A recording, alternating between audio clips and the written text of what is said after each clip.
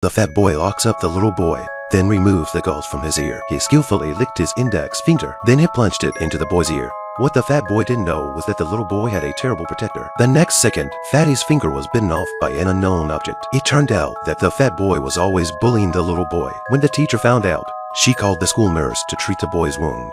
This made Fatty even more arrogant. That day, a strange boy stood at the door and looked at the little boy. The two of them smiled at each other. They even scratched their ears at the same time. And in class, that strange boy reappeared on the desk of the student who had taken a leave of absence. The boy immediately showed a smile of relief. It seemed that the two had known each other for a long time.